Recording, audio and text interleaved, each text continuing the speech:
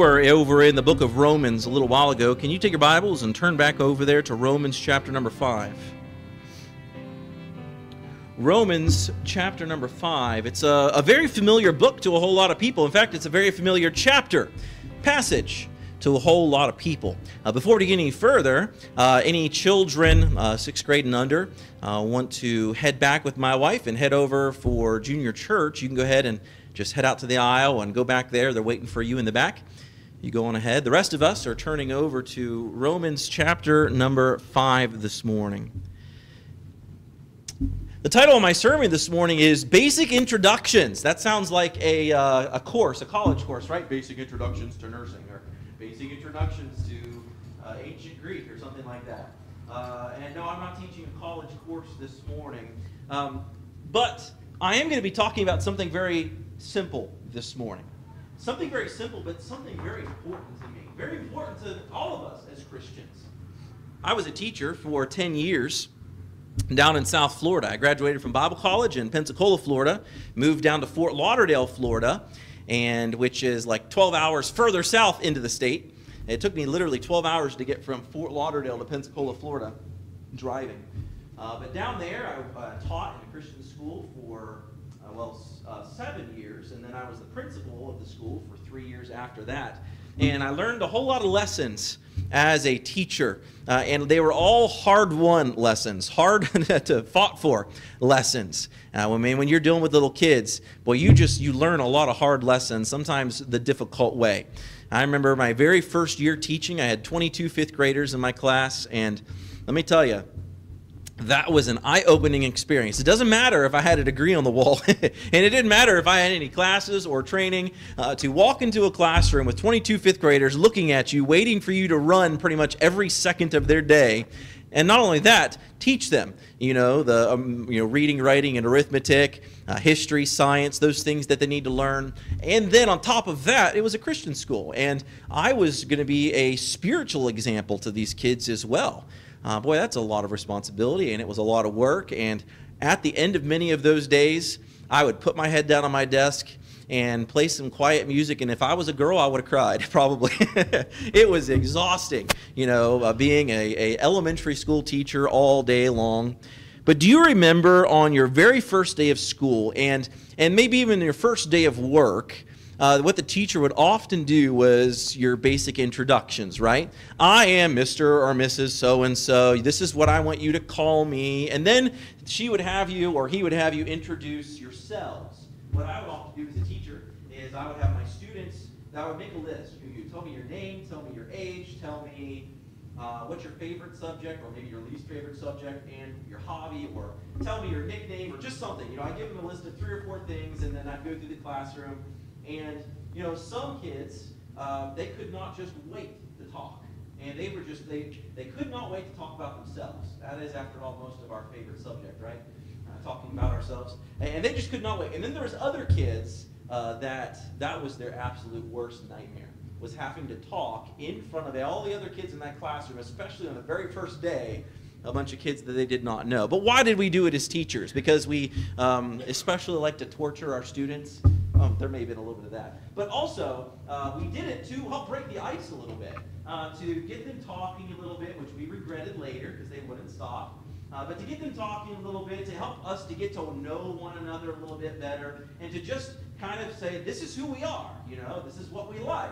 And then they can help find friends and things like that. Who are we as Shenandoah Baptist Church? Well, I hate to break it to you, but we're not going to be that perfect church. If you're looking for one, you haven't found it. And I would encourage you, if you do go out there and you find the perfect church, please don't join it. You'll ruin it.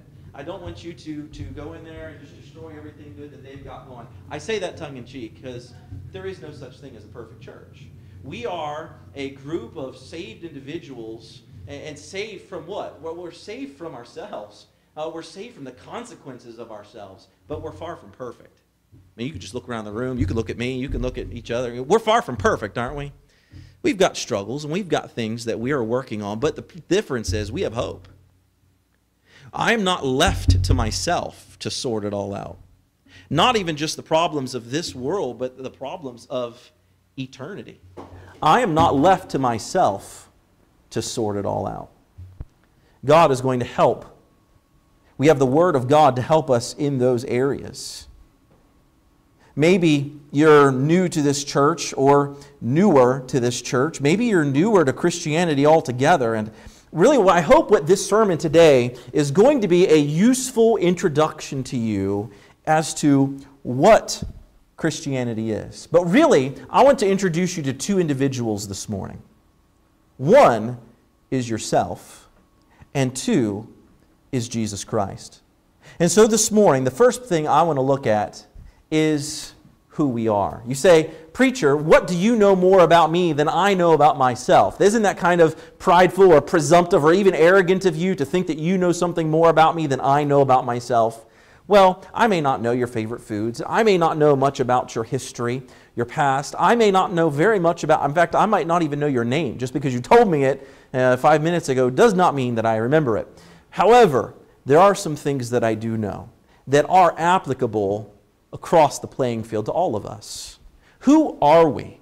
Well, I want you to look at Romans chapter number 5 again. Romans chapter number 5 in your Bibles, and we're going to look into this passage a little bit. This passage, you saw, there was two sides, and I like the passages where there's a dichotomy, where you've got this on one side, or instead, this other thing on the other side. And we have two people being compared here in Romans chapter number 5. We have Adam being talked about, and then we have Jesus Christ being talked about. If you know the story of Adam and Eve back in the beginning of Genesis, the first two created people that God formed and breathed life into, because we believe as Christians that God created everything that we see and that God created mankind. It takes a whole lot more faith. And remember, faith is believing into something that you cannot see, something you cannot test or experiment on, something you cannot observe or witness. It takes a whole lot more faith for me to believe that man is a cosmic accident than it does to believe that there is somebody out there, a great designer, who created us and designed our eyes, which is impossible for it to have come. I mean, a 1 in probably 30 trillion chance in everything we see around us today happening by pure accident. That takes an awful lot of faith to believe. And it takes even more faith to believe that life, even the most simplest form, a single cell amoeba, comes from non-life. You see, we have never in the existence of man scientifically observed and recorded life coming from non-life, because it is a scientific impossibility. So then where did life come from? Even if you believed in the Big Bang Theory, even if you believe that at one point way back, however many billions or trillions of years, that there was all of the mass and all of the energy in the entire universe all combined into a small, however big, some people say a dot on a page, some people make it bigger. Where did even that energy come from? Where did the matter come from that is all inside that little ball that eventually exploded, becoming what we are now? What I'm talking about this morning is real life answers to purpose in life. Because I believe that we as man have a purpose. I believe that you were created not just to grow food in the soil and fill your belly, that you were created not just to work a job, that you were created not just to have fun on the boat or to sit on the couch and veg out watching TV or reruns. I believe that you and I were created by God for a specific purpose. Amen. Now, what was that purpose? Well, that's between you and the Lord. I do know some things that you were created for. We originally were created to fellowship with God. We were created to walk and to talk with Him. That's what Adam and Eve were created in the garden to do. But God didn't want a bunch of automatons walking around, robots that did everything that He said to do. And so He gave them a choice. He says, I want you to love me. I want you to desire me. But you have to have a choice. I've given you a perfect place.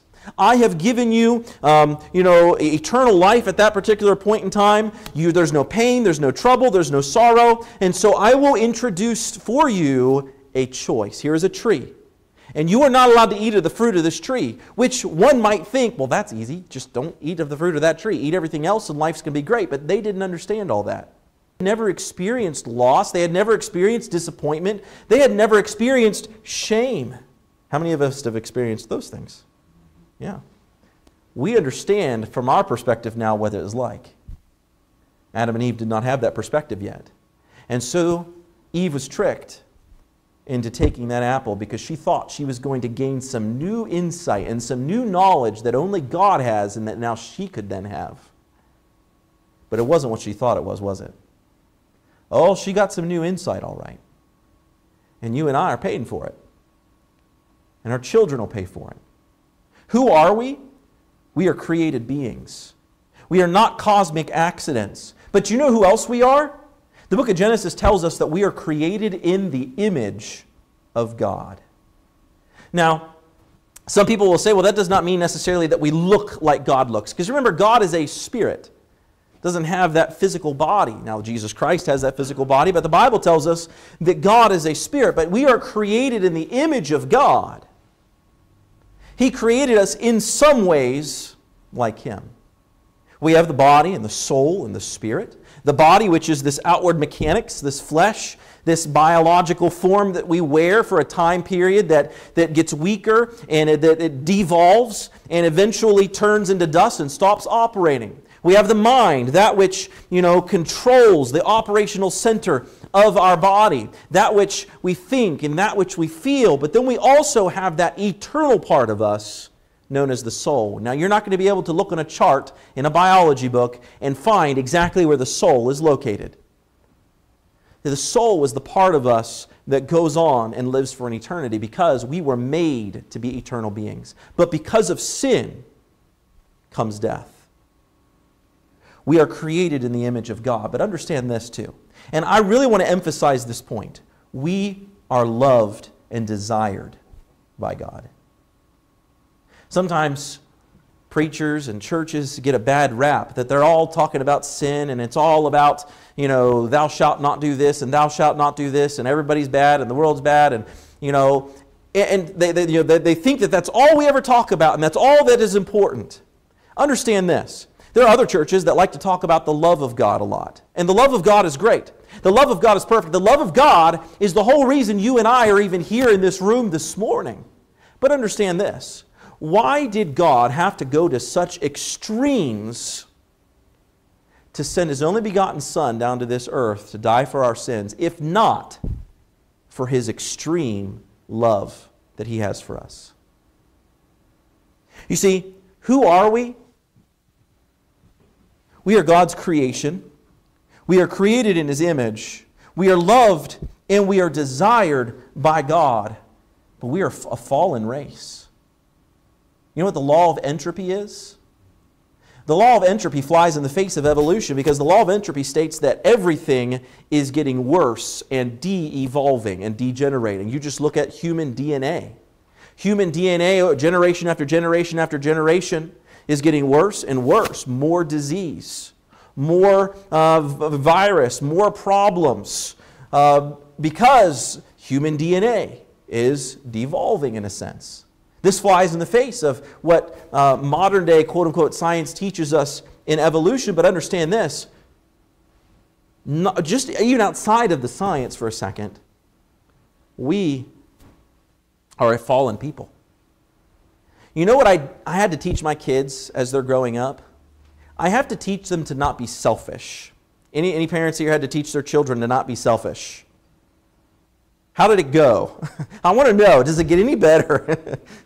And you know what I didn't have to teach my kids? I didn't have to teach them how to be selfish. I never had to teach them to lie, to try to cover up something they've done they shouldn't have done. I never had to teach them all the perfect places to hide candy wrappers in the house so that mom and dad don't find them. But when we do, man, we find a stash of candy wrap, empty candy wrappers. Let me might add there on that one. Anybody had to teach their children how to do that? Dads maybe, but probably not. No, we didn't teach our children to steal. We didn't teach our children to want themselves first and above everybody else. We didn't teach our children to lie. We didn't teach our children to get mad and spit and kick and bite and throw things. That all came very natural to them. What we spend the first 18 years of their life and even beyond doing is trying to train that stuff out of them. To help them to learn to control their bad habits, to control their natural tendencies. Just because something's natural does not make it okay. We teach them to control their natural tendencies, to keep them in the way and where they ought to be. But I tell you what, this is who we are as a human race. We're a fallen people. But that leaves us with a problem. It leaves us with a problem. Revelation 21, verse number 27 tells us that heaven is perfect, and that anything that defileth or worketh an abomination or even maketh a lie shall enter into heaven. It leaves us with a problem. Who are we? Well, we are created beings. But we chose sin. Look at verse number 12 in Romans 5. It says, "Wherefore as by one man sin entered into the world." Who was that one man? Adam. Because of one man, Adam, sin entered into the world, and death by sin. And so death passed upon all men, for that all have sinned. Here we go. This has been written thousands of years. Even thousands of years before this was written was Adam and Eve. And because of Adam, which he is our ancestor, because of Adam, sin reigns generation after generation, and so you were born with a sin nature. You don't want to hear me talk about sin? You want to hear me talk about the love of God? I would love to tell you about the love of God. And I'm going to get to that here in just a second.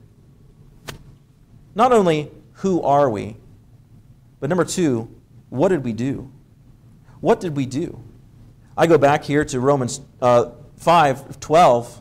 He says, "Wherefore as by one man sin entered into the world, and death by sin, and so death passed upon all men, for that all have sinned. For until the law, sin was in the world, but sin is not imputed or stamped on when there is no law. Nevertheless, death reigned from Adam to Moses, even over them that had not sinned after the similitude of Adam's transgression, who is the figure of him that was to come." What did we do? Romans 3, if you just turn back a page or two, Romans 3:10 says this, "As it is written, there is none righteous, no, not one." You see, as a Christian, I'm not better than anybody else. Look what it said back in verse number 9 of Romans 3. What then? Are we better than they? No, in no wise. For we have before proved, both Jews and Gentiles, that they are all under sin. As it is written, there is none righteous, no, not one. There is none that understandeth. There is none that seeketh after God. They are all gone out of the way. Look again in verse number 23 here. It says, "For all have sinned and come short of the glory of God." We are born with this sin nature, and we have broken the commandments of God. You say, "Well, what commandments have I broken, preacher?" We could easily go through the commandments and find some, but if I were to say, how many of you have murdered before? Any raise of hands? I got the sheriff's phone number. I'll call him if I need to, I guess. No takers on the whole murder thing? You might have, though. Because the Bible says that if you hate somebody in your heart, then in God's eyes, you've already murdered them. How many of you have ever committed adultery? Don't raise your hand, please. I don't want to know. But the Bible says, if you've looked upon a woman to lust after her in your heart, in God's eyes, you're already guilty of adultery. I'm not saying this to be condemning anybody, because you know what? I'm a man. I'm not perfect. I can't say that I don't struggle in any area in life. No, I don't want to excuse it. I certainly cannot excuse it at all. And you know what? We all have sin and we all have temptation in our lives that we struggle with and that we battle with, and many times we're victorious over, and sometimes we lose to it. That is not an excuse. That does not make it okay. But I want us to all understand that we have all broken commandments. What about thou shalt not bear false witness? Well, I've not broken any of the 10 commandments. Have you ever lied? Well, yeah, when I was like 10, it was my sister's bubble gum, and I stole it and then I lied about it. Or Maybe even it was last week, Yeah, I've lied. The Bible says if you've broken one commandment, you are guilty of all of them. You say, preacher, this is awfully condemning. This is awfully, talking about sin and telling us we're bad. The Bible also reminds us that even our own righteousness is as a filthy rag before God. We just studied that last Wednesday night in Isaiah 64. What does that mean? There's a lot of very religious people around the world that do a lot of very religious things. Is that enough? Is that good enough? My righteousness, the best that I can produce, is that good enough? The Bible says that our righteousness is as a filthy rag before God. That term filthy rag, I'm not going to tell you exactly what it means. You can go back and listen to it on Wednesday night because it's not a pleasant thing to talk about, especially in mixed company. But a filthy rag is something you don't want to touch. It's something you want to throw away and never want to see it again. That's the best I can produce. It doesn't meet God's standards. That's why in Romans 3:23, like we just read, we have all come short of the glory of God. I read a saying, it says this, the law was too late to prevent sin and death, and it is too weak to save from sin and death. The law was to be a stumbling block so that we knew just how humble and weak we actually are. You see, when Moses went up onto Mount Sinai and God put the Ten Commandments on that stone tablet, were the Jews supposed to keep every single one of those 10 commandments in order to be perfect, in order to be right before God? It was an impossibility. No, a single man could do that. Nobody could keep the 10 commandments perfectly. That's why the Scripture tells us that we're all sinners. So then what was the purpose of the law? The purpose of the law was to make sin so evident that they could not deny that they did wrong things. Well, why in the world would God want everybody to know that they were doing wrong things? So that they would look to Him. So that they would look to Him for redemption. So that they would look to Him for righteousness. So that they would look to Him for help. And all throughout the Old Testament, the Scriptures throughout the Old Testament teach us about sacrifices in the temple and in the tabernacle over in Jerusalem. And they would bring in the lamb or a turtle dove or a goat. And they would bring in the bullocks and they would offer these sacrifices and shed that blood. And that blood would get taken into the temple, into the Holy of Holies. The holiest place in that temple, where only one man could go one time a year, the high priest. And he would take that blood and sprinkle it there on the Ark of the Covenant between the two seraphims in a place called the mercy seat. And that sprinkling of that blood was for the atonement, the payment for the sin of Israel for that year. Was that the be-all, end-all of forgiveness of sins? No. It was just a shadow. It was just a shadow of something very important that was going to be coming. And that is Jesus Christ. Who is Jesus? I want you to turn over to John chapter number 1. John chapter number 1. You see, God understood. He made a creation. He created us. And He gave us a choice on whether or not we were going to obey and follow Him or choose to follow our own hearts. And it's a very dangerous thing for us to follow our own hearts because the Bible says that our hearts are desperately wicked. If we follow our own hearts, our hearts are going to change day after day, month after month, year after year. And my heart may not desire what God desires for my life. My heart may desire what my flesh desires, and it may not be good for me. The Bible in nowhere tells us to follow our hearts, but it tells us to follow truth. It tells us to follow obedience, to follow God in obedience. And God looked and He saw the trouble that we were in. You see, this is the love of God. You say, I want a church that just tells me about love. I want a church that just tells me how good God is. How can I tell you about how good God is if I cannot tell you about why He had to send Jesus Christ? If I cannot tell you about the whole purpose of the cross, about the whole purpose of the painful and the shameful shedding of blood that He had to go through upon that cross. And that purpose was you. That purpose was me. Because no amount of religion, no amount of saying words or praying over beads or crawling on my knees or anything, no amount of religion is going to get me to heaven or make me be at peace with God. Only one thing is going to bring about peace between me and God, and it has nothing to do with money, and it has nothing to do with my goodness or my righteousness. It is the righteousness of Jesus Christ. Who is Jesus? You're in John chapter 1. Look what it says. In John 1:1 it says, in the beginning, that means when the beginning began, He was already there. In the beginning was the Word. And the Word was with God, and the Word was God. The same was in the beginning with God. If you're using a King James version of the Bible, you will notice that Word is capitalized. You will notice that God is capitalized at the end of verse number 1. There is a version of Scripture that changes it, lowercases those W's, and says at the end of verse 1 that the Word was a, lowercase g, God. Can you believe that? They're taking away the deity of Jesus Christ.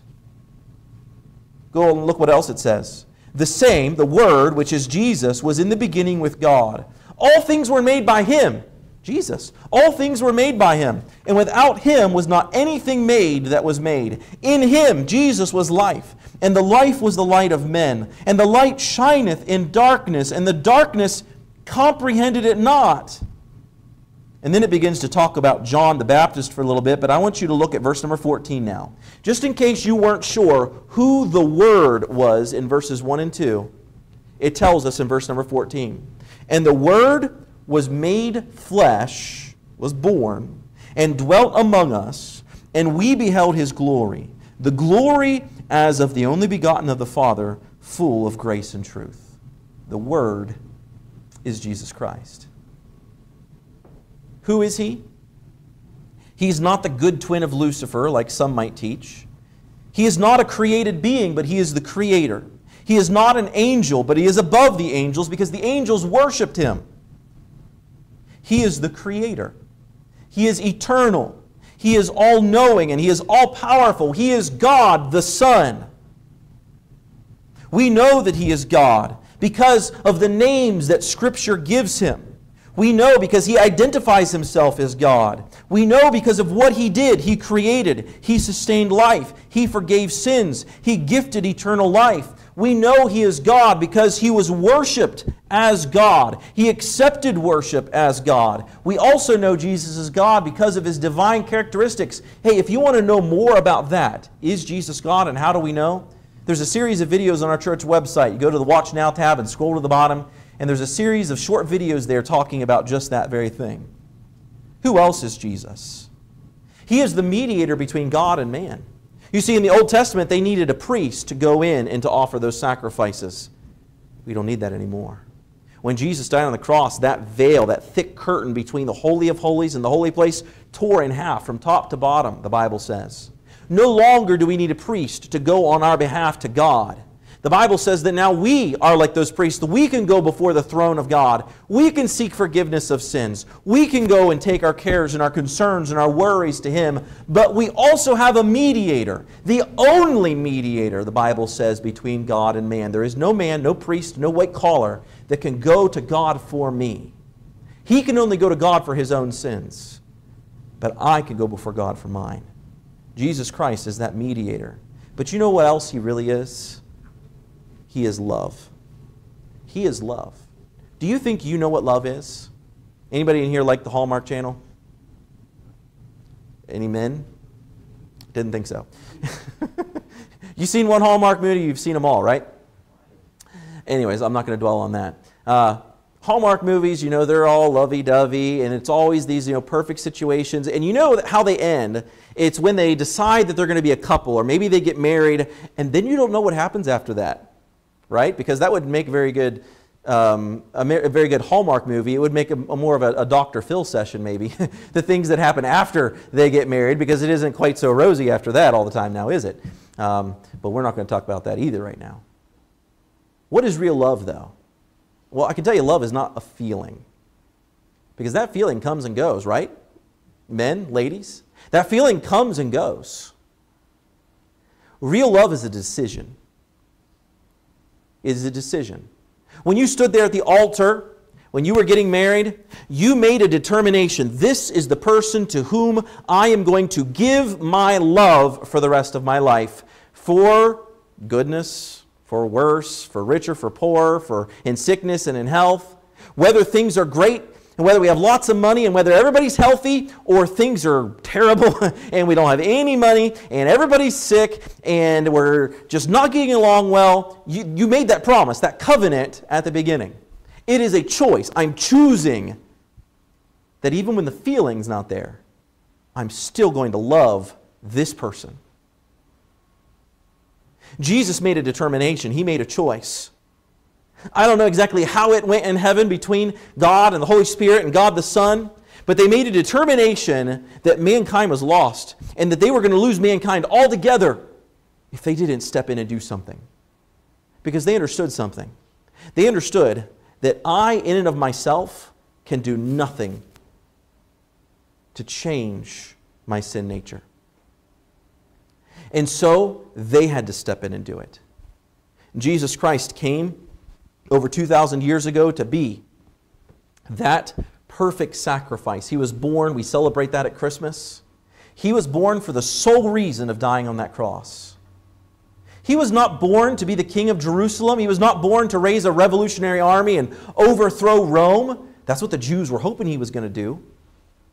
But that's not it. He was born for the sole reason of dying on that cross. Well, why? Because He's love. Because He saw your need. He saw your plight.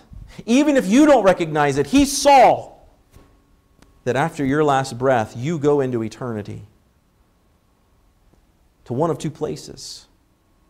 To heaven in fellowship and relationship with Him for an eternity, or to hell for an eternity. Because you see, there's only one way to pay for my own sin. According to the Word of God and according to God Himself, who is the holy and just judge, who must judge sin. There's only one way to atone for it myself, and that is an eternity in the lake of fire. But God is love, and Jesus is love.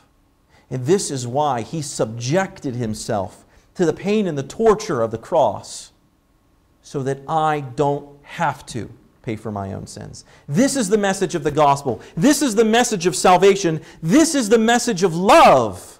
That Jesus died so I don't have to.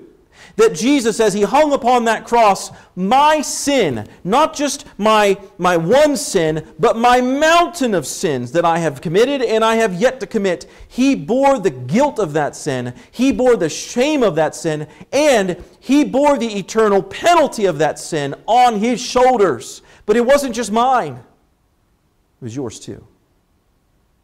Because He knew I couldn't do it. I couldn't bear it.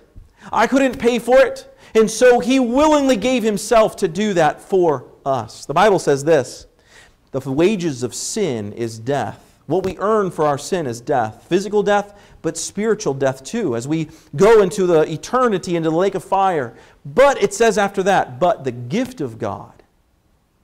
Notice that term, gift. It means you don't have to give money to the church. You don't have to make the preacher fat and rich. You don't have to do things. You don't have to crawl. You don't have to say 1,000 prayers. It's a gift, a free gift. The gift of God is what? Eternal life. Through how? How do I get that? Through Jesus Christ our Lord, the Bible says. Who is Jesus? He is love. What did Jesus do?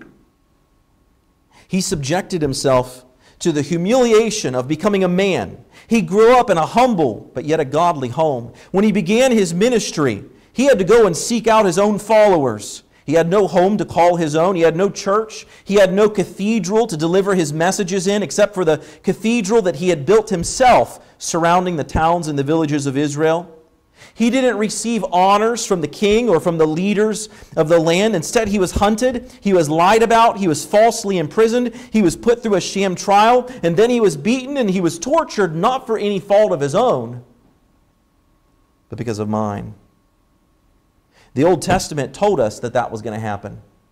The Jews were supposed to have known that this is what was going to happen to Jesus, the Messiah, when He came. In Isaiah 53, they are told that He would be despised and rejected of men. He would be a man of sorrows and acquainted with grief, and we hid, as it were, our faces from Him. He was despised, and we esteemed Him not. Surely he hath borne our griefs and carried our sorrows on that cross. Yet we did esteem him stricken, smitten of God, and afflicted. But he was wounded. Why? For our transgressions. He was bruised for our iniquities. The chastisement of our peace was upon him. And with his stripes, that is the whip that went across his back, we are healed. All we like sheep have gone astray, and have turned everyone to his own way. You see, Jesus was sinless. He had to be sinless to be the perfect Lamb of God that takes away the sins of the world. He didn't bear his own guilt and punishment of his own sins on the cross. He wore mine. Christ died for the ungodly. Paul talks about in Romans 3:25, he talks about that substitutionary atonement. A term that he uses there called propitiation. What that really means is this, that he put himself on that cross in my place. That is true love. The Bible says, greater love hath no man than this, that a man would give his life for his brother. That's the greatest form of love. And Jesus Christ is the greatest example of that. You may speak here this morning and you say, preacher, I'm one of the worst in the world. Well, guess what? Christ died for the worst in the world. The Apostle Paul was a murderer. He hunted down and persecuted Christians and threw them in jail, whole families. And yet God got a hold of that man, saved him, turned his life around completely, and made him one of the foremost preachers of the gospel to the very same people that he was hunting down years before. You might say, but I have no power to be better. Well, Christ died for those that were without strength. But my case, it condemns itself. Well, Christ died for those that are condemned. You say, but my case is hopeless. Well, Christ died for the hopeless. He is the hope of the hopeless. He is the Savior, not just of the a little bit lost. He is the Savior of the completely lost. You see, there is no road that you could have gone down so far that Christ cannot bring you back and save you. There is no pit that you could have dug yourself down in so deep that He was not there first and that He cannot bring you up out of it. He is the Savior of all of mankind. It's never too late, and you've never gone too far. There is no sin amount that is too great that it was not enough. God can save you.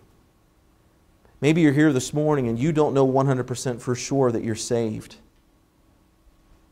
Today can be the day of salvation. Over in Romans 5 again, we see where he says, I'll find the right verse here. In verse number 16, and not as it was by one that sinned, so is the gift. For the judgment was by one to condemnation. To condemnation. Or, in the rest of the verse, but the free gift is of many offenses unto justification. We know what condemnation is. Being declared guilty. But justification is being declared innocent.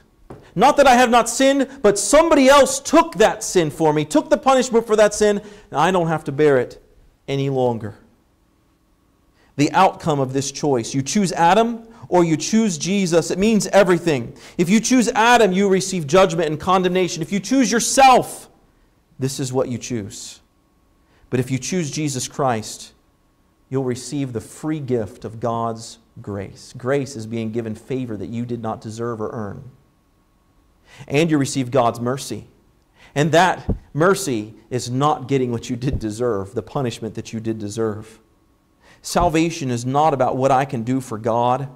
It's not what I can do for the church. It's not about what I can do for myself. It's not about me at all. The gospel and salvation is about what He has already freely done for me and my choosing to believe. My choosing to trust in what Jesus Christ did on that cross to save me from my sins and the penalty of my sins so that I can spend an eternity in heaven. So who are we? Well, I may not know you very well, but the Bible does tell us some things about ourselves that we don't really want to hear. Who are we? Well, we're sinners. Who am I? I'm a sinner, saved by the grace of God. Who are you? Have you been saved by the grace of God? Has there been that one time in your life where you've accepted Jesus Christ as your personal Savior? Where you've placed your faith and your trust in Jesus Christ? I'm not asking if you're religious. I'm not asking if you've been baptized. I'm not asking if you go to church. I'm asking, was there that one time in your life where you knelt down before God and you confessed your sins before Him and you chose to place your faith and your trust in Jesus Christ to save you from your sins? Was there that one time in your life? Do you know for sure you're on your way to heaven? The Bible says, "These things have I written unto you that believe on the name of the Son of God, that ye may know that ye have eternal life." That ye may know that ye have eternal life. You see, you can know you're on your way to heaven, and not because you're a good person, and not because you're baptized, or because you go to church, but because of what Jesus Christ did. And His blood is effective enough to save me from all my sins, including the ones I'm going to do tomorrow and next year. His blood is that powerful to save me from my sins. Maybe you're here this morning and you don't know 100% for sure you're saved, or maybe you know for sure you're not. Would you let today be the day of salvation? Would you choose to believe in what Christ Jesus did on that cross for you?